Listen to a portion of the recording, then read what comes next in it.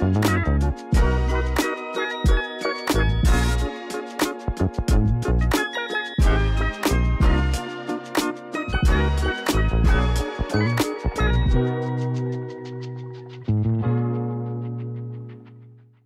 you have your Bible, I'd like for you to turn to two passages of Scripture today. I'd like for you to turn to Genesis chapter 1, and then once you find your place there, if you'll turn over to Exodus chapter 3. We're starting a brand new series of messages today entitled Fine Wine. This is all about how to make wine. No, I'm just kidding. This is actually a relationship series because good relationships take time.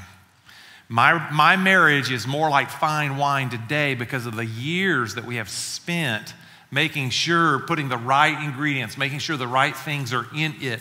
And I want your relationships to be like fine wine. Listen, if you say, well, we're gonna take a year and we're gonna age it in a year and we're gonna see what we got. Probably not gonna be fine wine. I mean, that's, what do they call it? Boone's Farm? Is that what that is? So, I'm shocked that you people don't even know what that is. Just,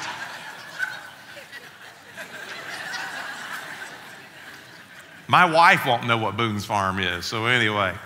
But listen, I'm just telling you, good relationships take time.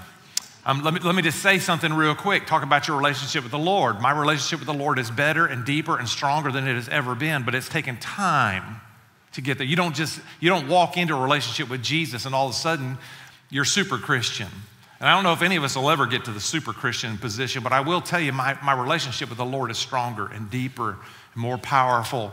I feel more humbled being near Him now because of time. Time makes you grow closer to someone. So fine wine. And by the way, let me just say to you so that you understand, why is this so important? Because I do believe we live in the last days. And I want to help you to understand that before we get into the message, okay? I want you to understand we live in the last days. Someone says, how do you know? Okay, watch this. And I didn't have you turn here, but you're welcome to. Daniel chapter 12, verse 4 says, but as for you, Daniel, he told Daniel, write all these things down. Make sure you put them out there.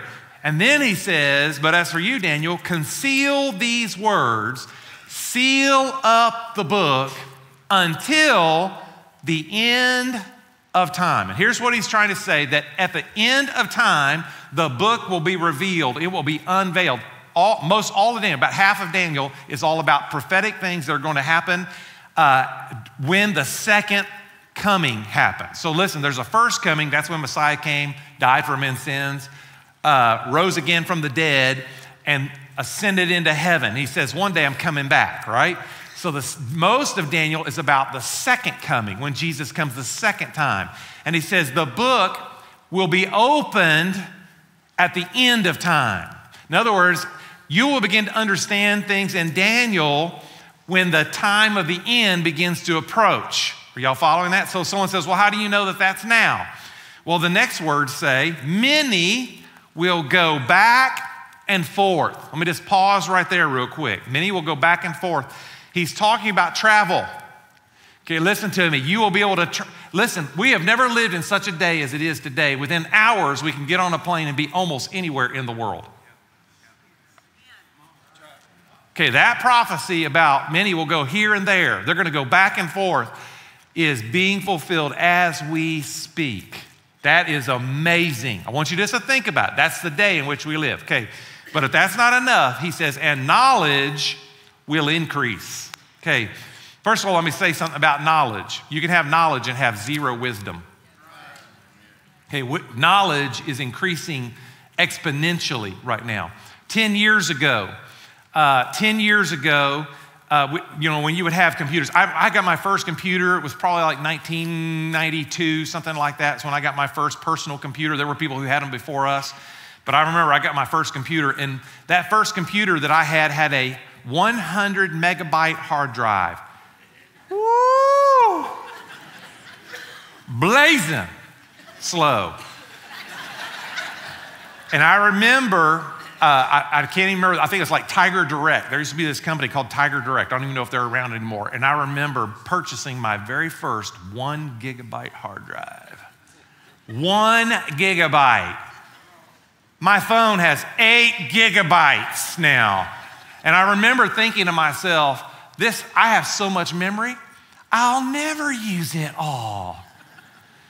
Today, I have a computer, and I'm talking about a laptop computer. That old computer that I had was like that wide and like that tall, and then the screen was like that deep and about that small. I mean, it was crazy.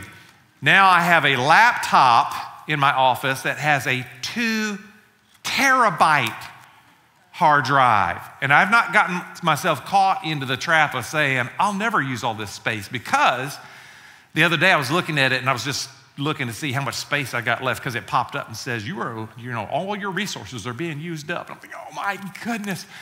I went on there, all my documents, everything I've ever written, I've got in Dropbox and keep it in the cloud. And yet I'm still almost bumping my heads on 2 terabytes of information. So 10 years ago, we would know that 10 years ago, when you would talk about how quick was knowledge or how fast was technology doubling, and they would say every year technology doubles. And I remember we talk about it, next year we're going to have something new because it's going to be faster and better next year. Yeah, doubled in a year. So 10 years ago, doubled every year. 5 years ago, we were doubling every 6 months. You want to know where we are right now? I saw a stat the other day. Right now, we are doubling every 8 minutes. I didn't say that wrong. It wasn't every 8 days. Every 8 minutes, we're doubling in technology. In other words, you buy it, 8 minutes later, it's out of date. Just want you to get that, okay? That's how fast technology. Now, I'm just trying to say to you, knowledge is increasing in our world today. What are you trying to say? Because he goes on to say, he says, it will go back and forth. In other words, it's going to travel anywhere they want, and knowledge will increase. He says that's when the book's going to be opened. We're now in that day. We are living in the last days. So why is that important to know? Because the Bible tells us in these last days that troubling times are going to come. Acts chapter 20, verse 28 says, be on guard for yourselves, for all the flock. And he says, this is going to happen in the last days, among which the Holy Spirit has made you overseers to shepherd the church of God, which he purchased with his own blood. I know that after my departure, Paul says, savage wolves will come in among you, not sparing the flock. He says, sometime after my departure, you're going to start seeing savage wolves come into the church. Verse 30, and from among your own selves, men will arise, watch this, speaking perverse things to draw away disciples after them. Here's what he's saying, that there's going to come a day that inside the church, people are going to speak perverse things to draw disciples. Bible says if he didn't tarry, even the very elect will be deceived. I want you to catch this, because you need to know we're living in that day and time right now. Now, when we say perverse things, the first word we think of is the word perverted. And when we think of perverted in our culture today, we think of sexual things. Okay, listen to me. It doesn't even have to be sexual things. Perverse means to twist. Means to take the word of God and twist it to mean what you want it to say. Well, we're living in that day. I want you to get that. That's why everything we're giving you right now is so important, that we dig into the Word of God so that we don't get drawn away. It is the Word that keeps us grounded. Please hear me about that. It is not what your philosophy is, what your thoughts are, what your belief system is. It is what God's belief system is. That's what we believe in, the Word of God. Okay, one more verse. 2 Timothy chapter 3, verse 13 says, but evil men and impostors will proceed from bad to worse. In other words, I just want you to know the day in which we live, it's going to get worse. And he says, watch this, deceiving and being deceived. So many Christians will make the dumbest statement. And they'll say, well, I can't be deceived. Okay, listen to me. He's talking about among the believers. You have the potential of being deceived. Okay, someone says, how do I avoid that? We stand on the principles of the Word of God and not on what we think or what we feel. You understand what I'm saying? Okay, it's important we get that. So fine wine only happens as a result of us standing on truth, not standing on what we want. And by the way, the culture today is telling you, no, don't believe that. By the way, you think, it'll never happen, it'll never happen. Do you know in Canada right now, if you stand on biblical principles of sexuality and you teach that, you can now be fined up to $10,000 and spend 5 years in jail. And right from Canadian Parliament, the Bible is actually just a book of myths. Oh, it'll never happen here. In Finland, right now, there's a woman who is in their, I think it's Parliament, Finland, whatever their government structure is, but she is in there. They passed a law that basically says the exact same thing. She is on trial right now for things that she wrote on social media 8 years ago for holding to biblical truths on marriage. And now she's facing up to 2 years in prison for what she's said. You say, well, it'll never happen in America. You better wake up. I want you to know it is coming, and it is coming soon. And it's important that you don't get deceived and taken away. I had a couple stand in my office a few years ago, and the woman said to me, I said, it was a long story, but I said, you're deceived. And she said to me, she goes, I'm not deceived. If I were deceived, I'd know it. That's the definition of deception. Okay, I want you to understand you can't stand on, and by the way, her whole premise was what she had found on the internet. Because you know the internet never lies. I mean, I'm just telling you, we stand not on what the internet says, we don't stand on what CNN says, no one does anymore, but anyway, or Fox News or any of those, what we stand on is the Word of God. That's what we stand on. It's important we get that. So we're talking about relationships. Let's get to the message. Y'all think I'd never get there. Here we go. So hope you go to Genesis chapter 1 with me. And I've got one question. I was taking notes. I actually write things in my Bible, these things I feel like God spoke to me about. And back in 2015, I wrote these notes down in my Bible, okay? So that's how old, but I don't think I've ever preached this message before, but it's just things that I felt like God downloaded in my heart back in 2015. And so I wrote this question in my Bible that says, why did God create marriage, okay? Why did God create marriage, and for what purpose is it involved? So I wrote down 4 things why God created marriage, okay? And I hope you'll write these notes down. So if you're taking notes, write this down. If you're not taking notes, write this down. Okay, so number 1, to replicate God's nature and image. God gave us marriage to replicate His nature and His image. Okay, I want to show it to you. Genesis 1, verse 26. Then God said, let us make man in our image, according to our likeness. Just pause right there. We're going to finish that in a minute, but just think about it. Think about these words, us and our. What he's saying, okay, listen, he's not saying God the Father saying to the angels, let us. Okay, no. Remember, only God can create. Okay, listen, you can be creative because creative means taking something that exists and making something out of it. God made you creative. Aren't you glad for all the creative people? Wasn't a great new song we sang this morning? That comes from creative people, taking something and making something out of it. Being able to create means to take nothing and make something out of it. None of us can do that, okay? So he's not talking to the angels, so who is the us and the our? Okay, think about this. God the Father, God the Son, and God the Holy Spirit.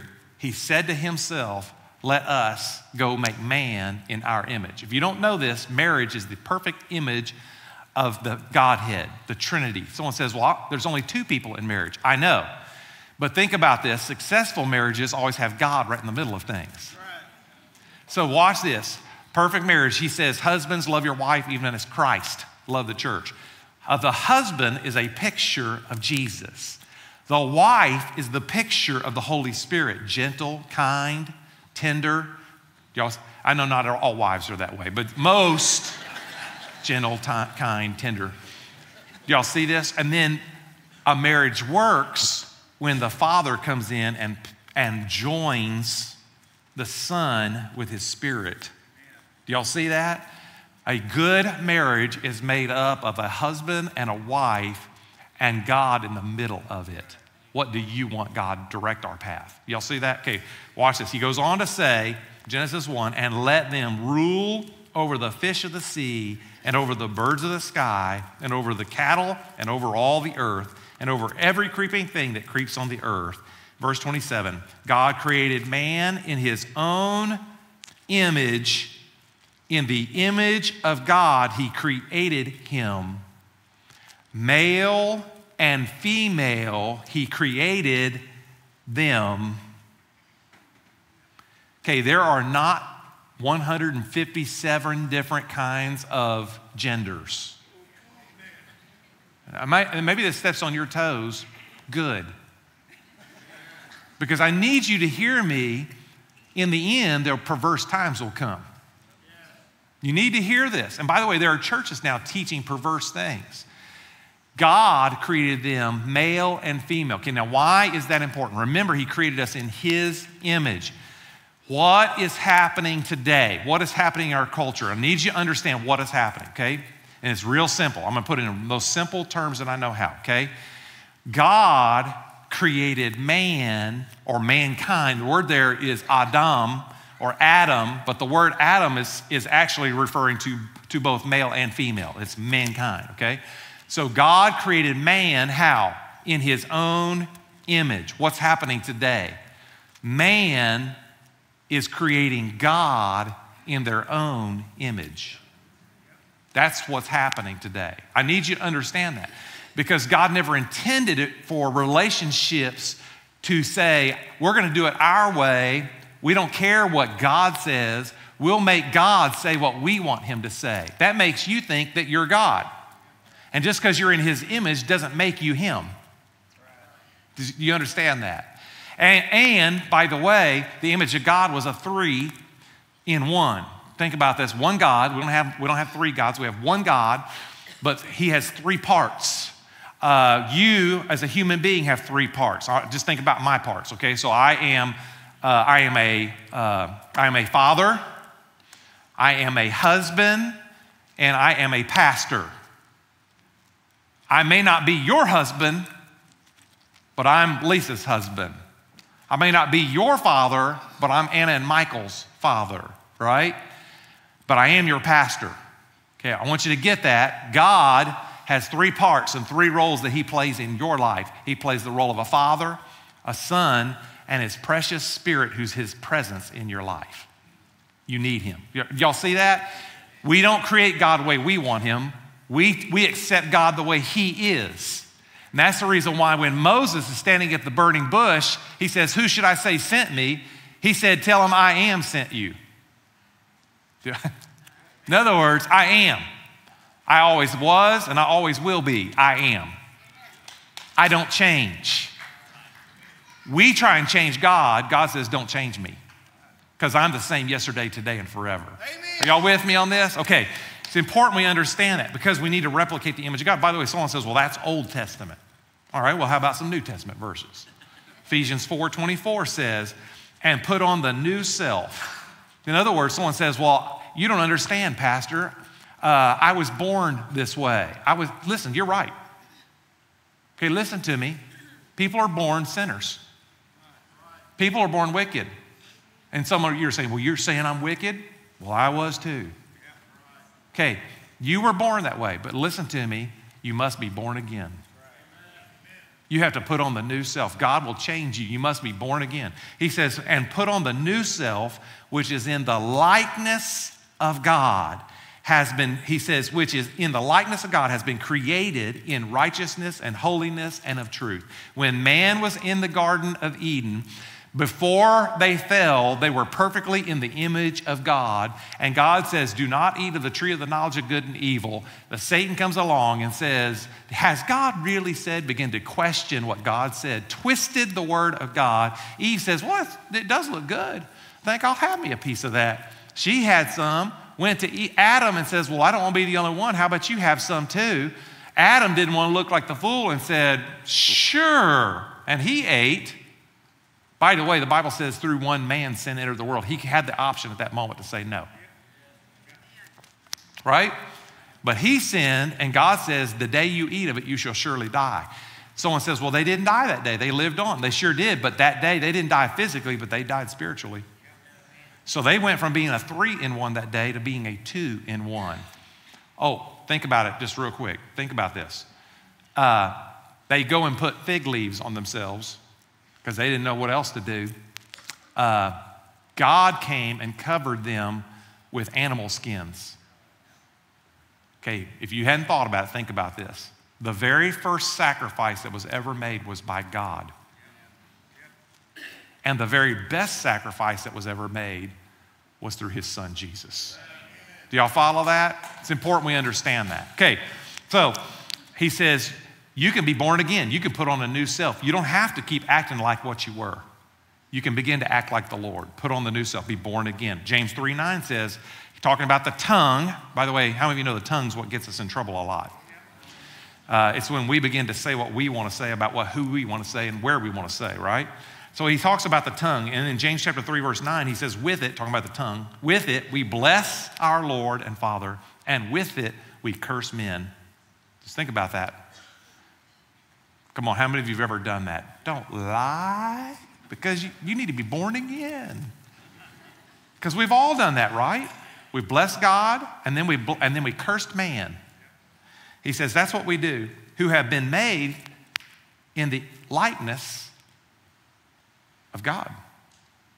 You were made in God's likeness. And when you curse men, you're cursing the likeness of God. That's pretty powerful, isn't it? He's telling you, you can do things on your own and be wrong about it. So why did God create marriage? It was so that we could replicate God's nature and image. Here's the second thing. So that we can extend God's kingdom and authority on earth. Genesis 1, look at again, Genesis 1, verse 26. Look at the second part of that. And I reread it, but I kind of skipped over it.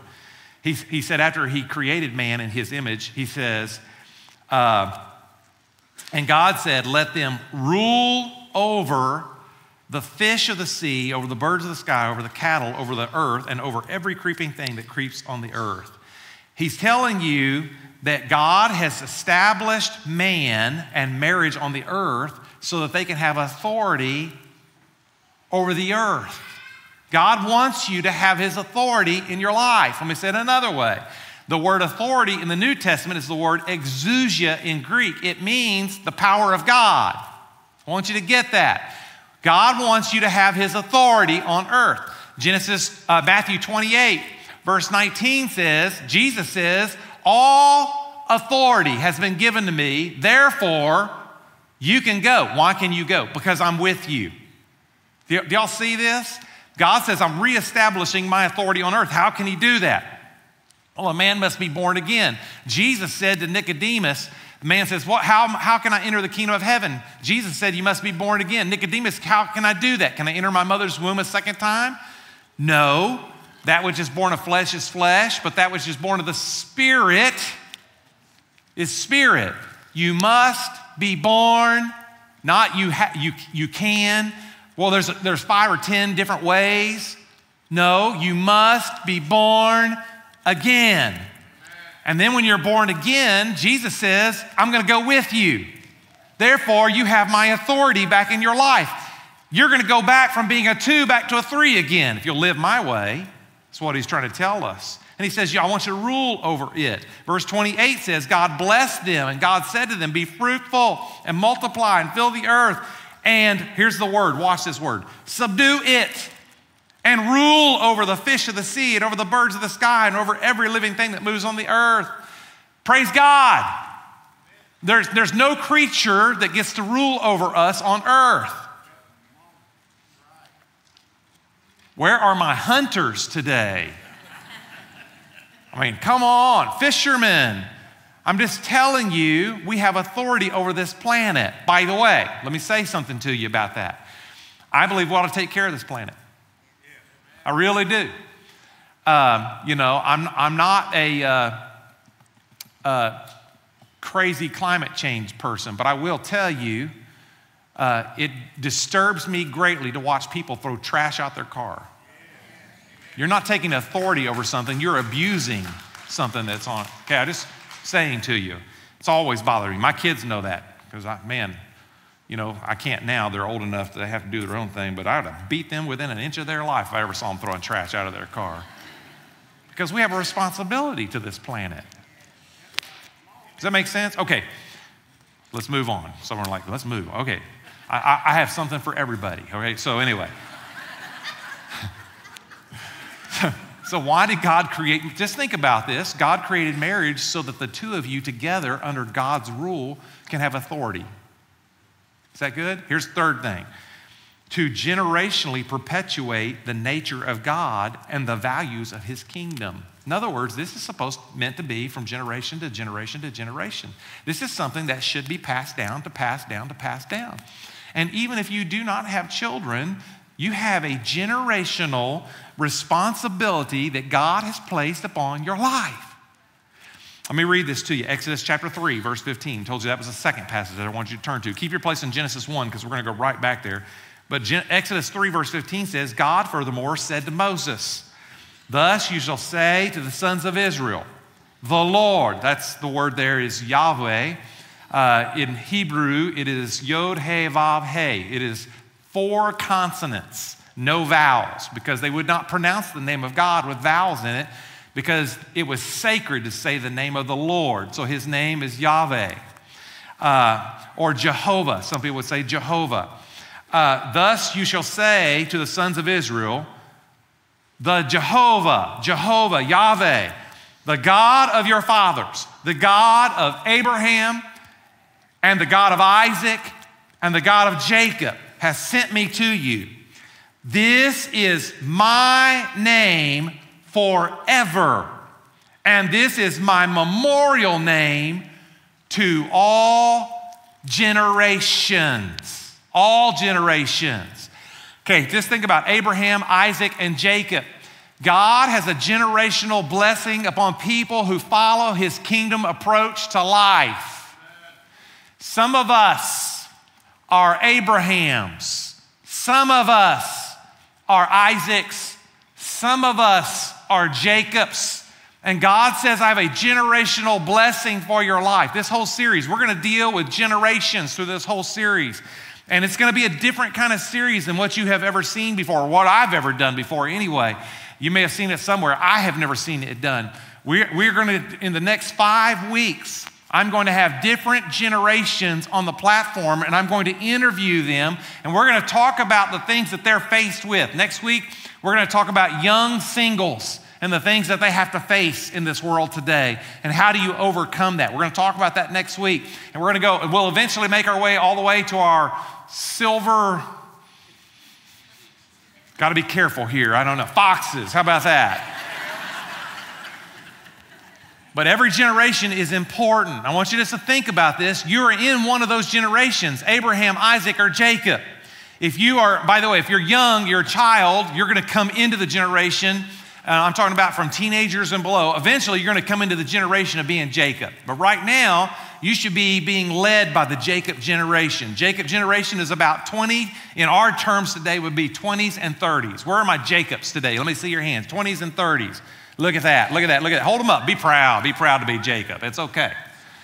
Okay, then where are my Isaacs? Isaacs are between 40 and through their 50s. So 20-year span there, 40s and 50s. Let me see your hands. Look at all the Isaacs in the room. And then we've got Abrahams, and that's 60s till Jesus. How's that? Look at that. I just want to challenge you. You have a responsibility. Listen to me, Jacobs. I remember when I was a teenager, I looked up to all the Jacobs. I remember thinking, I sure hope I can be like Jacob one day. I didn't use the word Jacob, but I remember there were people in my life that I remember looking up to as a teenager thinking, watching their life, watching these young marrieds, watching these young singles, watching how they live their life, and I thought I want to be like them one day. Listen to me. Can the teenage generation look up to you and think to themselves, I'd sure like to be like Jacob one day, and are you setting a good example for them?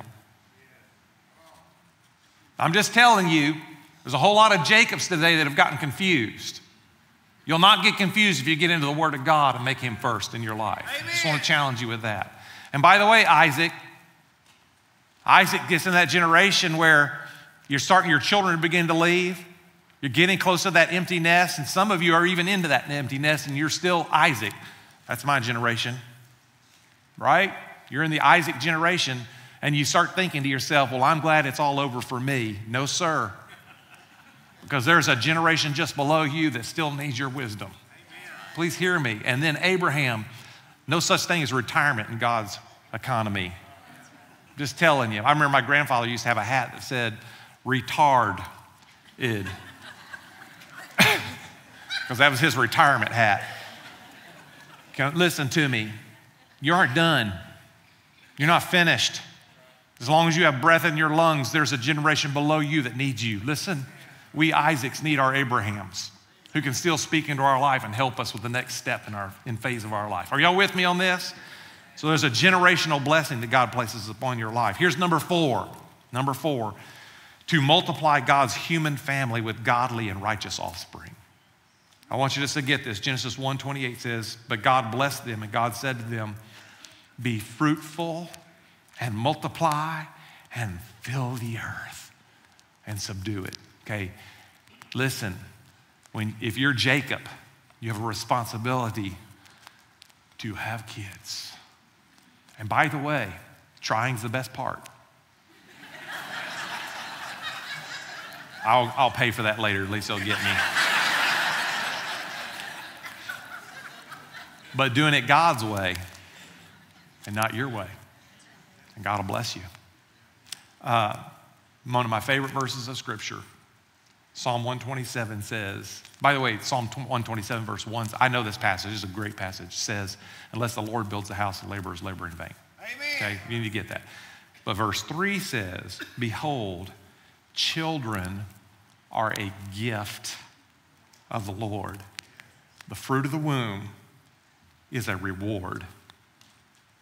Some of you are like, yeah, I got my reward. But you got to raise them right, Jacob. Got to raise them, the Bible says, if you train up a child in the way they should go, when they're old, they won't depart from it. Doesn't mean they won't have some bumps on the road and maybe even take some bad paths along the way, but if you'll train them in the way they should go, eventually they'll come back to it.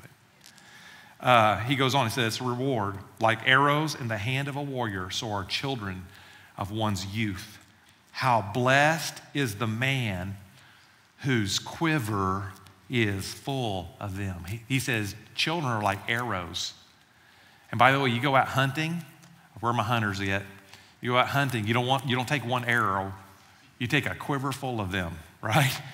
He says, a man is blessed who has a quiver full of children. They will not be ashamed when they speak of their enemies at the gate. In other words, one day your children are going to speak about you. And what it's probably going to be is one day when they're Jacob, they're going to say about Isaac, I sure do love my mom and dad.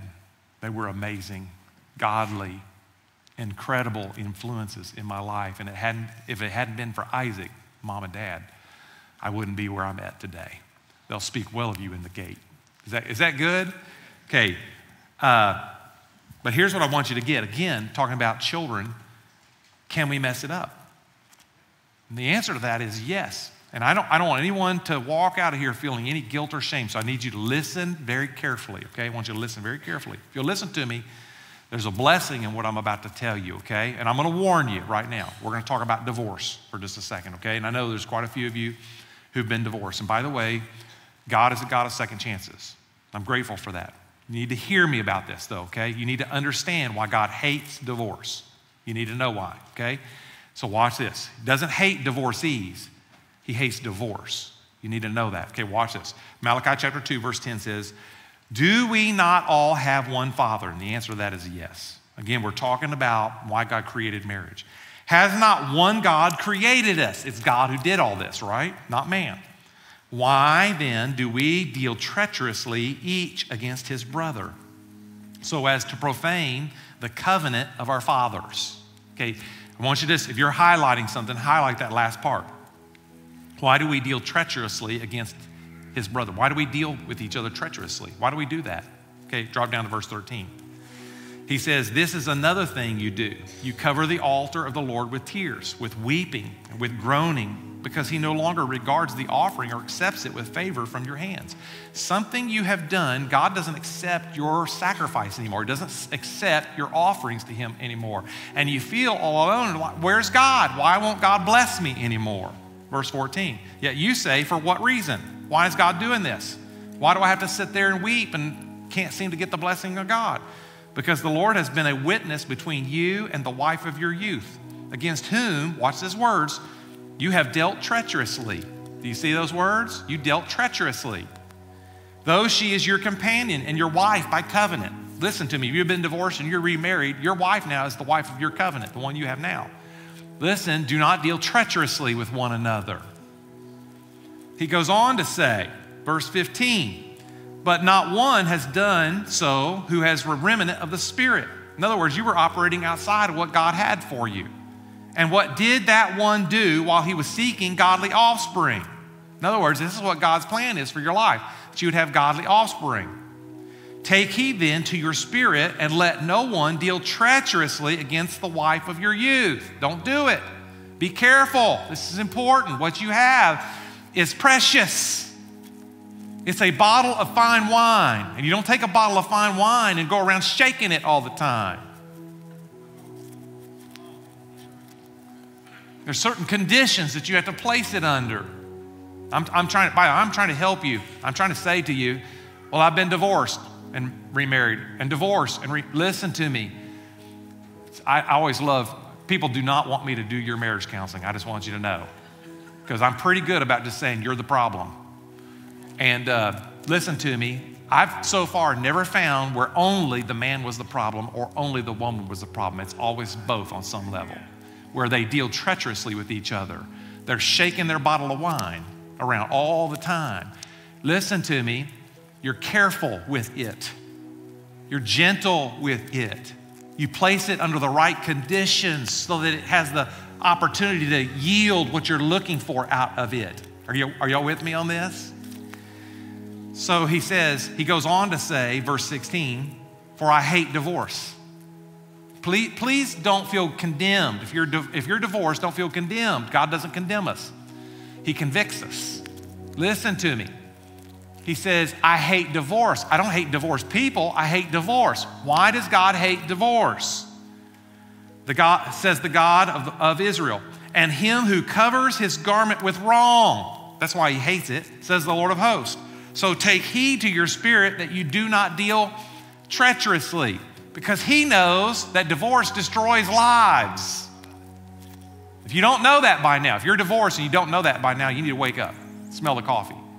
And this is not condemning, this is just simply saying you have something that's precious. And if you are divorced and you do remarry, the next time you marry, you deal gently, sweetly, kindly. It is a precious thing that God has given you. And it is the perfect picture of Christ. And if you're married now and you're considering it, listen to me. One of the problems in marriage is we deal treacherously in our marriage. Why not say, you know what, I've not dealt preciously with my spouse, kindly with my spouse, tenderly with my spouse. You know, in Ephesians, he talks about the church. He says to the Ephesian church in Revelation, he says to the Ephesian church, he says, you know what your problem is? I have something against you because you've left your first love. Go back and do what you did at the first. Okay, let's think about this in marriage for a second. You know what happens in marriage? You know why you marry someone? Because he was so sweet. He was so kind. He held open every door for me. And then you get comfortable. Get your own door.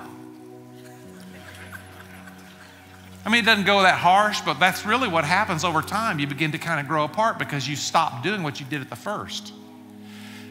In the beginning, you were careful about every word you said because you knew if you said what was on your heart, you'd lose her. I'm only speaking from the guy's standpoint because that's the standpoint I understand, but I know it happens on both sides. And I'm saying to you, you got to go back and be tender again, gentle again, careful again, cautious again, because what God has given you is precious and not meant to be dealt with treacherously. Is that a good word for us today? I hope that I pray that if you're here today, you don't leave going, well, that preacher. I hope you leave today and say, that was a good word. I haven't always done it this way, and I haven't always seen it this way, but from this day forward, I want God to teach me. I want to know His word. I want His perfect plan for my life. And I'm not going to create a God in my image. I'm going to create my life around the image of God. That's what God's called us to. Can I pray for you today? Just ask you to bow your heads and close your eyes. We always like to end with this little statement. What is God saying to you? What's the Holy Spirit saying to you? He's the precious part of the Godhead. So would you just say, Holy Spirit, what are you saying to me?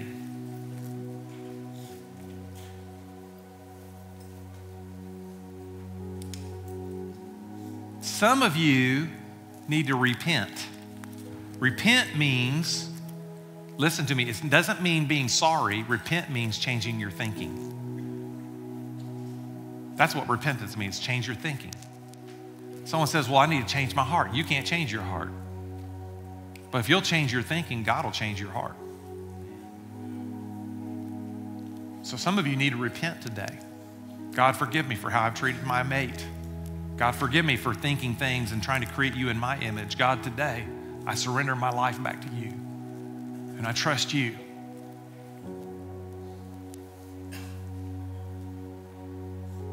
In just a moment, we're going to have a team that's going to be here at the front. And if you need prayer for any reason, by the way, don't ever think, well, if I go, people are watching me. You know what people are doing? They're not watching you. They're thinking about themselves. So listen, if the Holy Spirit is speaking to you today about getting prayer, come for prayer. Don't be afraid. Come for prayer. Prayer gives us the opportunity to put God back in the middle of things again. So if you need prayer today for any reason, doesn't matter what it is, it can be health, can be marriage, can be finances, you need prayer today. Maybe you're in depression right now. Come for prayer. I know a God who can put courage in. Depression is when courage gets taken out. So if you need prayer, I want you to come. Holy Spirit, we love you and we bless you in this place. I pray for every person in this room who makes a decision before you to follow you wholly, to choose your image over their own, and to trust you. In Jesus' name we pray. Okay, let's stand and worship. If you need prayer, come on. We want to pray for you.